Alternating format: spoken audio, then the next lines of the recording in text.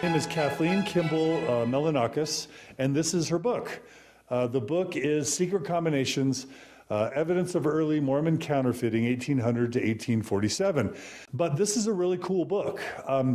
The premise of this book, or one of the main foci of this book, is to talk about, Kathleen's deep investigation into the extent to which she feels, the counterfeiting of currency was intertwined with the founding of Mormonism, with Joseph Smith, with his family, and with the early leaders of the Mormon Church. Did I hear that correctly? Kathleen Kimball Melanakis' deep investigation has revealed that Joseph Smith and his family were counterfeiters? Well, I guess if you consider currency drawn on the Bank of Michigan owned by Stephen Mack, Lucy Mack's brother, to be counterfeit, then she might have a point.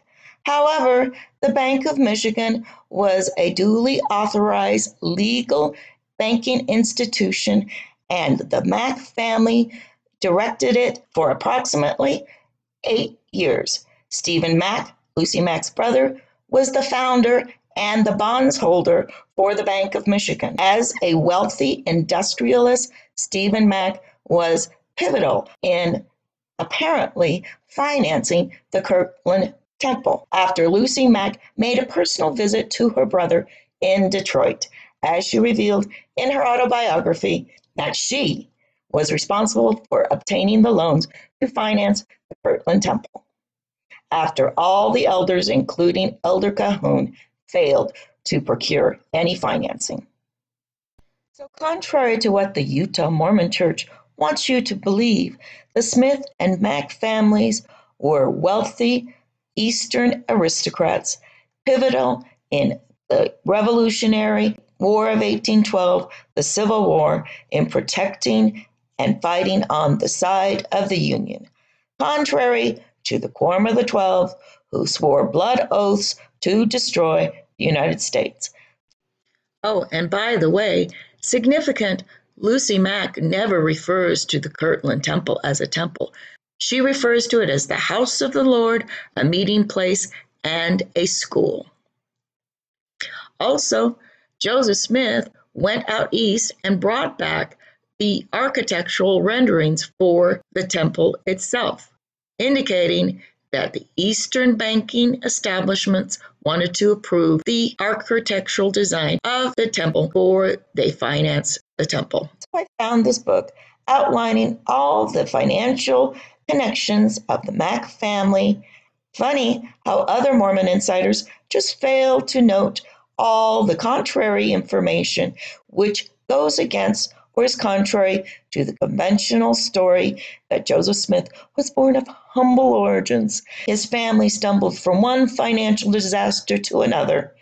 Quite the contrary, both the Smith and Mack families were indeed very wealthy, and in fact, Stephen Mack, Lucy's brother, was one of the wealthiest men in Michigan and was married to a full-blooded Winnebago Indian, Hononegah, who today there are 3 high schools named after Hononegah. She was so influential and loved by the people of Michigan.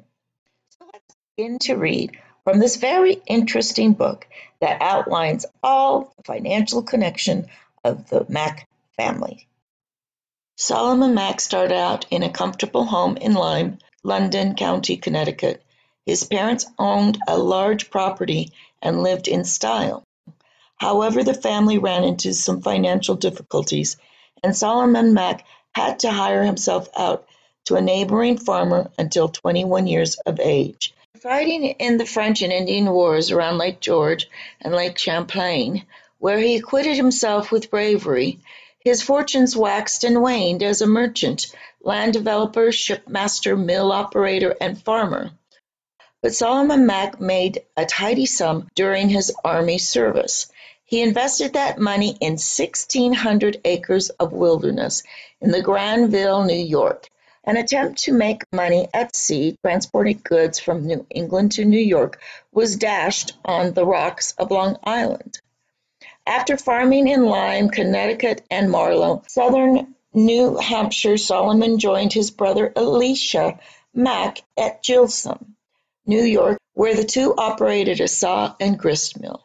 During the Revolutionary War, Solomon Mack helped round up saltpeter for gunpowder and operated a baggage carriage, as well as enlisting with the artillery. Together with his sons Jason and Stephen, Solomon Mack privateered under Captain Havens on the sloop Beaver. With the end of hostilities, the sons and the father joined the merchant marine, taking a ship plus cargo to Liverpool, Nova Scotia, and selling both. For 4 years, they undertook fishing voyages off Nova Scotia. After the return journey with Captain Foster, they bought the ship from him. They took the passengers to Connecticut and then ran into a reef near Halifax with a boat loaded with dry goods. Solomon Mack sold the wreck and worked his way up to another ship of 40 tons, but was forced to abandon the sea for reasons of health. The family worked hard to earn enough to move to Turnbridge. In the 1790s, we find Solomon working with his brother Elisha and Samuel on dams and mill projects on the Connecticut River.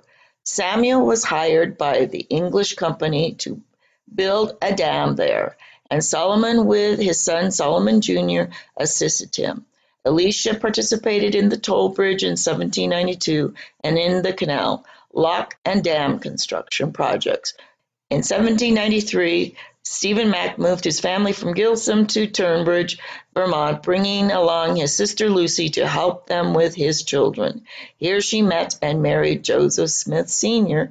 in 1796. In 1810, in Windsor, Solomon, now deeply interested in religion, published his autobiographical sketches. In a pamphlet form, Solomon and his wife Lydia resided in Sharon with their son Daniel Jr. until the wife's death in 1818. In the winter of 1816, the Joseph Smith Sr. family left for Palmyra. At that point, though unbeknownst to him, Solomon had completed all of his economic achievements. After Lydia's death, Solomon moved back to Gilsum, New Hampshire, to live out his days with his son Solomon Jr., dying in 1820. Stephen Mack. Like her older brother Jason Mack, Lucy's second oldest brother was socially and economically impressive man to his younger sister. Colonel Stephen Mack impact in the territory of Michigan was such that he is mentioned in the local histories as well as in the legal documents from the time, mainly relating to the Bank of Michigan and other business ventures. Thus, there is a number of sources that need to be reconciled as they are in variance with each other. Stephen Mack, after privateering with his father and brother Jason during the Revolutionary War, set himself up in 1787 as a merchant in Gilsum, New Hampshire, where one half of the Solomon Mack family was residing. In addition, Stephen set up a store and a large hotel or tavern located along the scenic sidearm of the White River known as the Branch in Turnbridge, Vermont, where the other half of the Solomon Mack family lived. Stephen cultivated an extensive farm. In 1793, he moved to Turnbridge and brought his sister Lucy with him to take care of his children. Stephen Mack opened a tanning business in the Turnbridge, possibly with John Mudgett as a partner. When Lucy married Joseph Smith Sr. in 1796, Stephen and his business partner, John Mudgett, gave her $500 each as a wedding present. During the 1800s, Stephen Mack became a colonel in the Green Mountain Regiments in Vermont and began to reorient himself commercially. Sometime after 1807, but definitely by 1810, Stephen Mack began to operate wholesale and retail establishments in Detroit. As a former colonel in the Vermont militia, he served under General Hull in the defense of Detroit. The officers of the occupying British forces used his beautiful house as quarters and confiscated his merchandise. An employee assisted in the hiding of the money. Now, that employee happened to be his wife, Hononegah, but we're just going to call her an employee. Sometime during the Detroit stay, Stephen Mack owned a boat on the Lake Erie.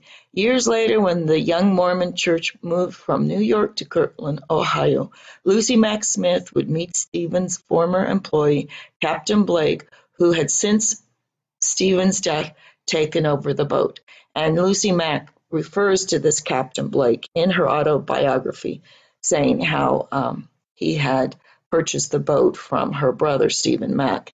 In 1818, Stephen Mack was one of the founding members in the establishment of the Bank of Michigan, a very wealthy man indeed, where he served as director until at least 1825.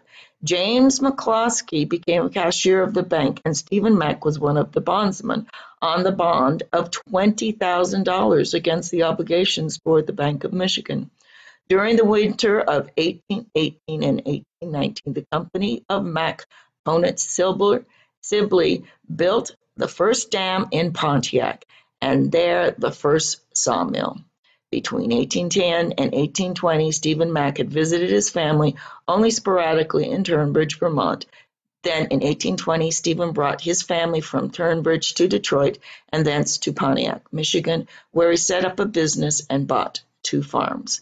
Stephen Mack's business continued to grow, and by November of 1820, he was operating multiple stores in Michigan and Ohio, the largest of which was employed 6 clerks.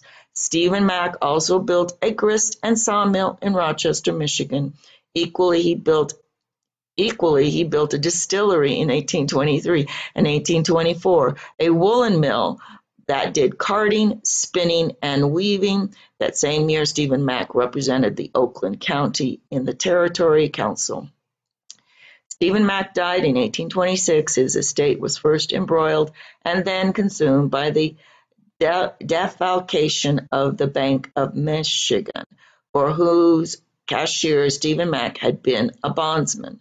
When justice had run its course in December of 1828, the $30,000 worth of damages was collected from Stephen Mack's estate, leaving the estate destitute, and not with a legacy of $50,000 clear of encumbrances, as Lucy Mack reports.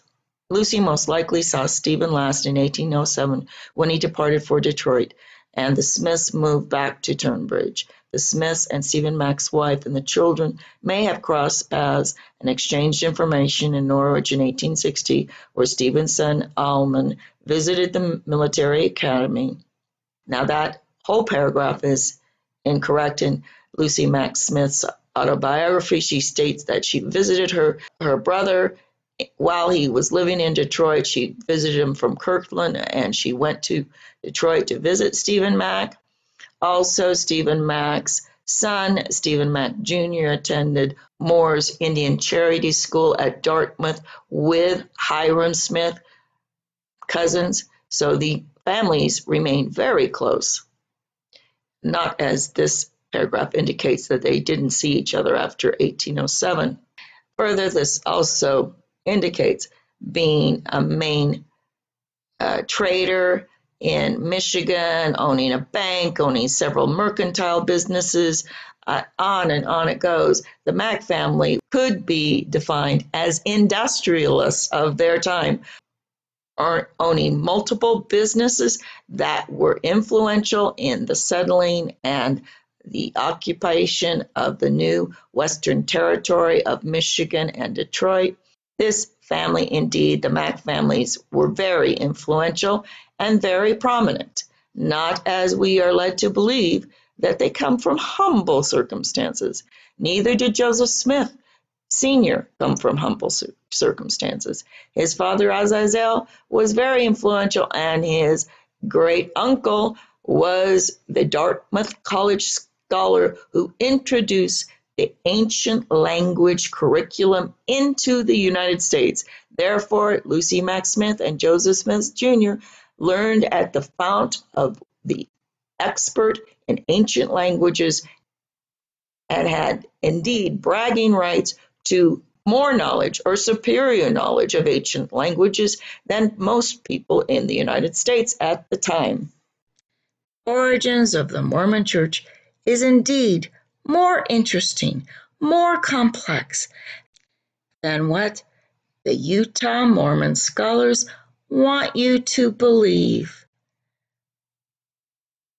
We should be proud that we as a people were instrumental in pushing forward the Western expansion of the United States and the final expulsion of the British from the North American continent. If you're not proud of that, I don't know what else you should be proud of, because we're still fighting the British today in the Christopher Steele PP dossier. That is hilarious, if somewhat sad.